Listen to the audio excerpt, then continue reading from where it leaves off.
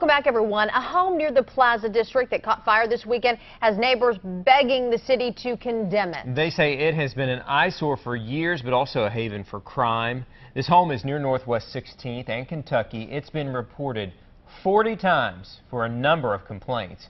KOCO's Ariana Garza has the story.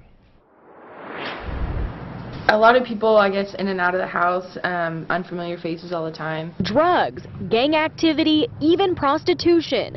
Those are just some of the complaints the city has heard over the years about this burned out, rotting home on Northwest 16th Street.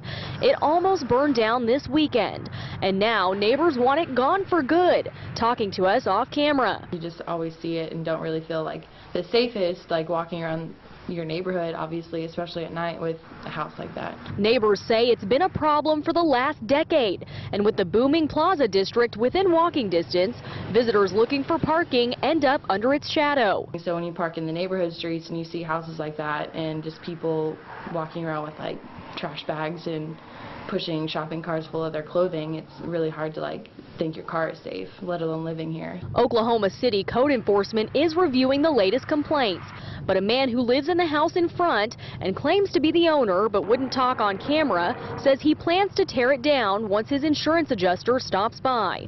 Ariana Garza, KOCO 5 News.